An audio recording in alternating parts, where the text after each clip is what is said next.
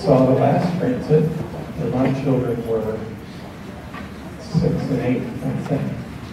And I have 2 claims to fame that I'll share with you. One is that I was just, the warm-up act for this talk was given by a Nobel Prize winner. Must thank me, Madonna. The other one, and this is going to be very important, I'm going to save you unhappiness for the rest of your life. Do not look at the sun in one of the telescopes, and in particular, do not, as I did, hold your child up so he can look through the telescope at the sun. I did not damage my child, but there were a whole bunch of clouds. Not quite as many clouds as we have today. But we were looking through clouds, and I realized all of my attempts to make a solar projection, a very dark filter, and all were totally useless because there were so many clouds, I couldn't see the sun through all of it. So I took that off, decided it looks safe. Don't do that. And I'm sure they will remind you of that also. Okay, so I make my living studying the transits of planets around other stars. And they are very useful as a diagnostic of the properties of both those stars and those planets. This is a simulation of a Jupiter passing in front of the Sun. And laser pointer here. Excuse me while I figure that out right. So this is the projection of Jupiter in front of the Sun. This would be the Earth projected in front of the Sun. And these are sunspots. So if you do get to see the Sun today, you'll see some sunspots like that. And they're about the size of the Earth. We have no super-Earths, as they're called, in our solar system. We have planets the size of Earth and smaller. And we have planets the size of Neptune and larger, but we have nothing in between in the few Earth-size range. And so it is an interesting contribution astrophysicists can make to humanity to teach us about these interesting super-Earths, much more massive than the Earth, but not so massive that they turn into gas giants. You've seen a cartoon like this before. I think Adam showed something like that. So if a planet passes in front of a star, the light from the combined system dips. The amount of that dip, this amount here, is determined by the ratio area of the planet to the star, because the planet's blocking out that much light from the star. And for a Jupiter in front of the Sun, it's about 1%. And then some of the light passes through the upper atmosphere of the planet. And so we can actually measure the properties of the atmospheres of planets circling other stars by watching just a little bit of light that skims through that planet's atmosphere. And right now, the Hubble Space Telescope is going to make such a measurement about Venus passing in front of the Sun. So Hubble is orbiting the Earth. And just as you, if we're lucky, get to see Venus in front of the Sun, Hubble will do that. And why is it doing that? It's doing that to kind of calibrate what other planets might look like when we study them in front of other stars. When a planet passes in front of the star, we call that a transit.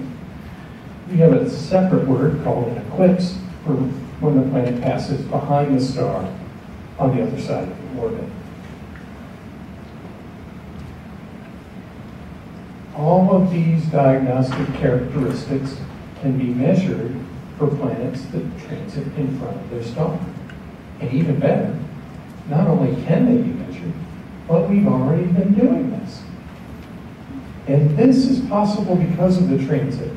If the planet didn't transit in front of the star, we could only measure a very few of these properties. We could measure the period of the orbit. We can measure the mass of the planet with some uncertainty. We can infer the semi-major axis, the distance, to the children and other people that may not know some of these terms. This is the distance from the planet to the star. We can also measure how out of round the orbit is, the eccentricity. Again, those properties we can measure with other techniques of studying planets around other stars. But so many more of these are opened up by that wonderful moment when the planet passes in front of the star. Now, many planets don't. In fact, I would say most planets don't pass in front of their stars because the orbits are not aligned. We're not in the plane of the orbit of the planet. So most planets we won't see transit, but those that do are special because they can teach us more about the planet. Okay, so this was our timeline. This is the transit in 2004. And how many people saw that? Look around you. These are the people you want to go and ask, what was it like? What was it like? Because it's going to be cloudy. Now, we have arranged a charter jet. This is us down here. Hubble was launched. Hubble Space Telescope was launched in 1990. The first hot Jupiter, we call it, was discovered in 1995.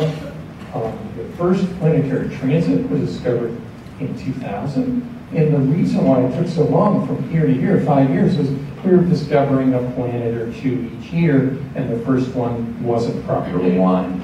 So we didn't see any transits from it. And the second one, also not properly aligned.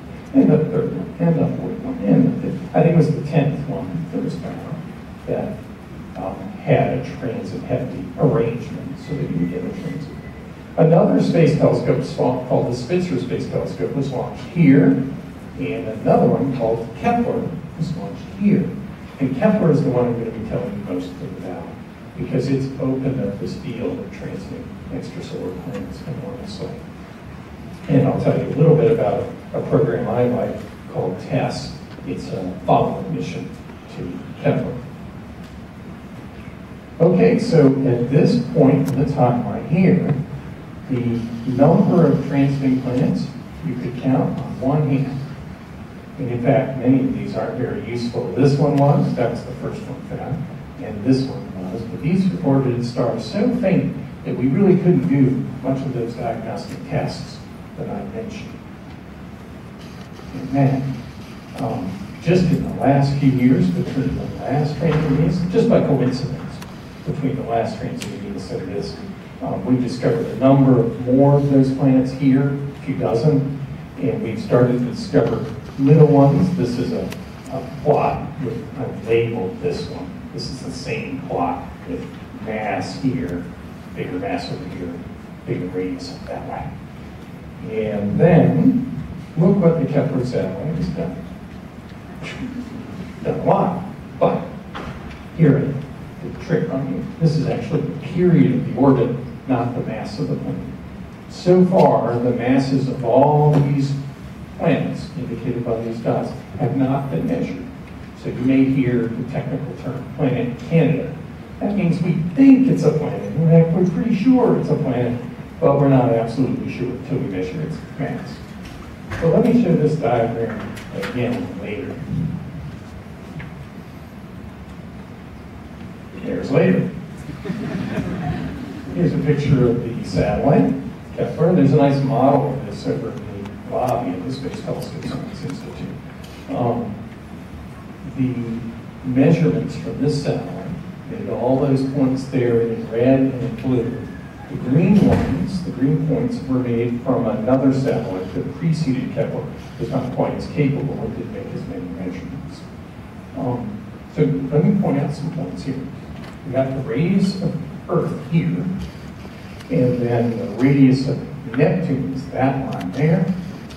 The radius of Jupiter is that line there. And look at all these planets here, in between the size of the Earth and the size of Neptune. These are the so-called super-Earths that I was telling you. We have no counterpart in our own solar system. They're very common in other solar systems. And so this is a very Copernican kick in the rear again, saying, you are not special. This solar system is not special. It is special because we live in it.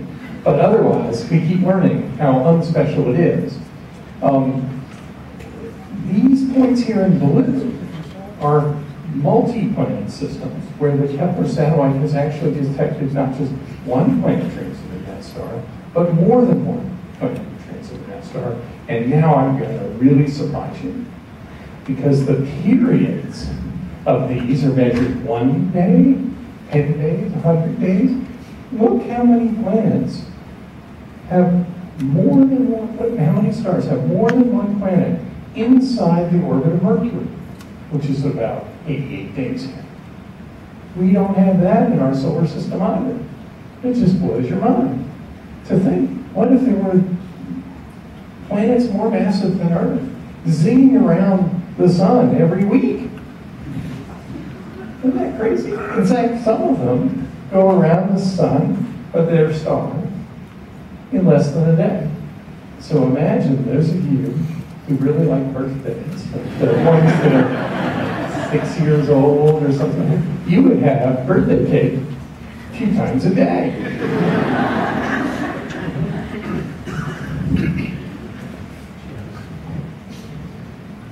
All right, another mind-blowing reset your ideas about what you thought were right moment provided to you by the Kepler satellite and some of the measurements teams like my own have made. So Immanuel Kant in 1755 came up with this theory, which is basically right. The clouds of interstellar dust and gas collapse under their own self-gravity.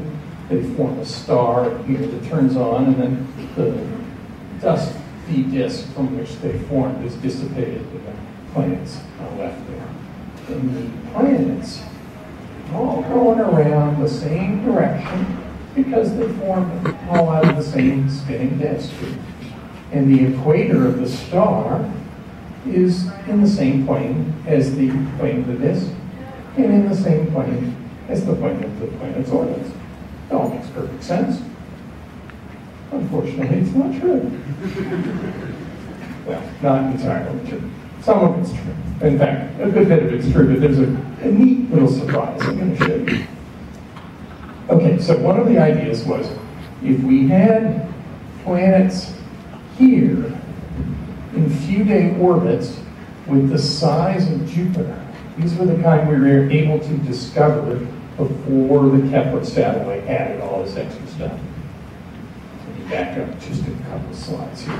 These guys. So when we were starting out here just a few years ago, this is all we knew. And then we had more populated in the same region there. We didn't have all this yet. We were studying these, and we made an interesting discovery that showed that this cannot be the whole story. Because planets are formed, big planets like Jupiter are formed way out, far away from the sun, much further than Earth. But we were finding them in few-day orbits. And we don't think there's any way to form them. So something had to transfer them from where they were formed to where we observe them. What could that be? Well, one theory was that the planets would spiral in. Now, the rate of spiraling has been greatly exaggerated in this cartoon. It could be more like a million times. All right? But the idea is they would gradually spiral in there. So they formed out here, and they work their way in there, and then we observe them in these short orbits. But remember, I said, wouldn't it make sense then that the planet's orbit would be in the equatorial plane of the star? But this is where we find that's not true. I jumped ahead of myself. There's one other thing I meant to mention here, and it's a cute case where scientists publish things, and then they turn out to be wrong, and unfortunately that has to be there in the literature for the rest of the time for people like me to point them out to. So let's just read here. This was an idea, and it was a wonderful idea. I loved this idea, but unfortunately it was wrong. The idea was that as those planets, those big planets, migrated in, they would shepherd the little planets interior to their orbit. And so it was great because it would be like me coming along here with the Pied Piper and saying, come on, all you little planets, I'm going to get you all over here in the corner where it would be easy to count you up and study you from afar. Wouldn't that be nice? And we actually had observing programs to try to find these. We never found them because they do not exist. And the evidence is in this plot. The red points are single planets, and the blue points are multi-planets, and this comes from Kepler. And you see these big Jupiter-sized planets in few-day orbits are single planets. Is it 6 o'clock? No, good. If it gets close to 6, let's stop. Go start watching the transfer. So they said, well, our prediction will be testable. That's a good thing about a prediction. With Kepler and Corot, these satellites, although these missions will surely focus on finding planetary systems like our own, we suggest that stars with hot Jupiters, those guys, may be a good place to look for extrasolar terrestrial planets. Well, wrong, stop. Those guys are single. The smaller ones do have multi-planet systems. But the big ones, instead of shepherding, it's more like I'm a sumo wrestler. And I, boom, and I kick the little ones out and throw them either into the star where they disappear or out into the interstellar medium. They also disappear a different way. Now, more evidence here, an interesting thing, for the Kant story and the migration story I was telling you, not to be entirely the whole truth. And what happened here, another interesting story, the first transiting planet was discovered around here, and there's a method of measuring how tilted the star's equatorial plane is from the orbital plane of the planet, which I'll just explain in a moment with the diagram on the right. But just take my word for it, you can measure that. I'm about to show you how. The first one ever measured, they were aligned. Everybody said, good. That's exactly what we expected. And the next one was aligned, a little bit off, but there was some uncertainty in any measurement, and it was still consistent with them being aligned. And the next one was aligned.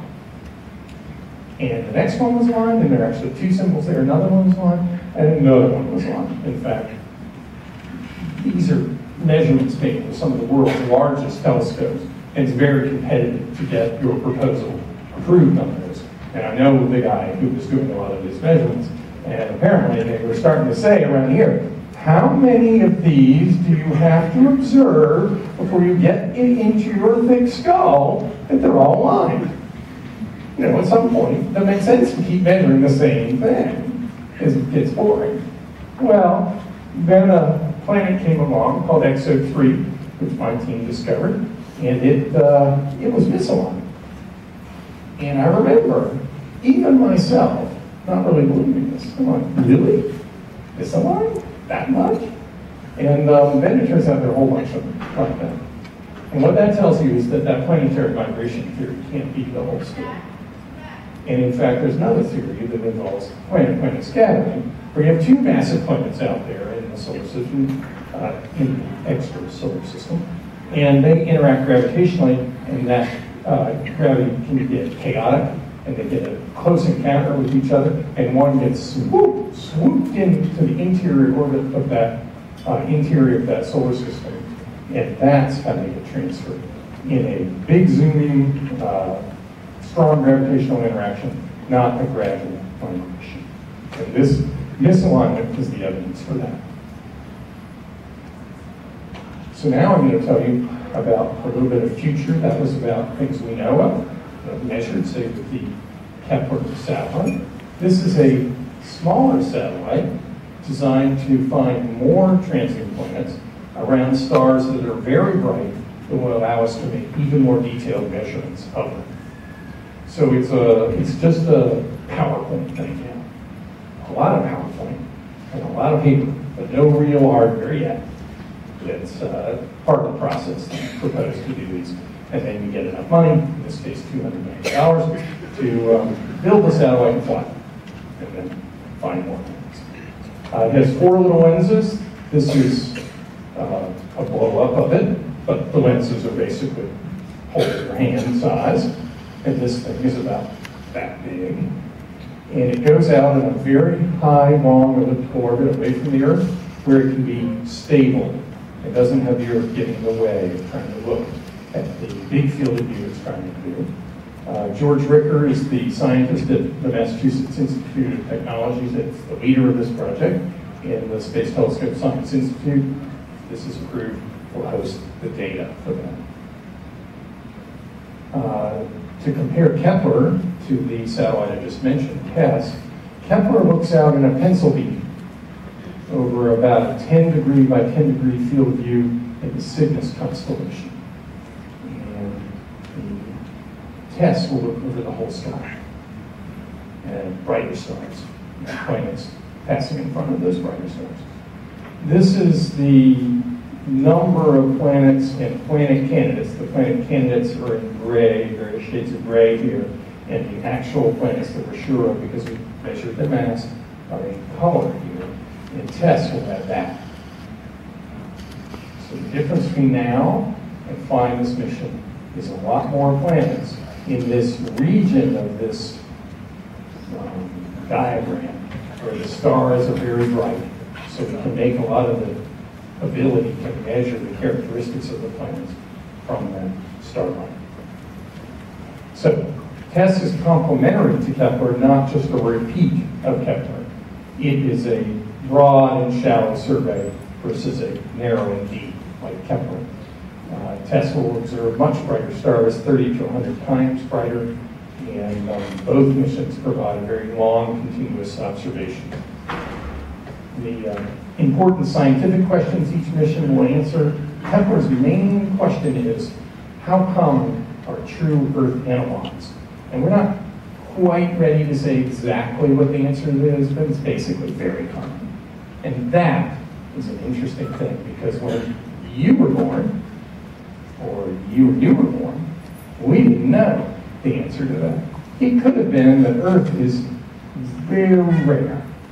That if you look at other stars, hardly any have solar systems like ours. That could have been the answer. It would be very lonely.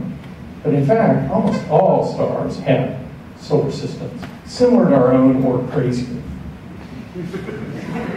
As I showed you, these ones with a Jupiter's orbiting in one day. Now TESS, what it's going to do is find the nearest star systems that have rocky planets around them, so we can study those planets, maybe even measure the properties of their atmospheres with, say, the James Webb Space Telescope, also going to be operated by the Space Telescope Science Institute next door. I'm seeing the time. I want to make sure I get to the transit this, so I'm going to wrap it up here, I think. Just saying we can measure the spectra of the planet's atmospheres by making very careful measurements with very large telescopes. So we have to start out with a small telescope first, just find it. Then we need to deploy a really big telescope to study the little teeny details in the planet's atmospheres. And then finally, if you enjoy the view today, you're going to see something like this. This is actually, I just grabbed it off the web. These are sunspots. Poorly displayed, I think, on this. Maybe it's better over on this monitor there. And I'm just hoping that this will happen. Sure. Do we do questions? Or? No. No questions.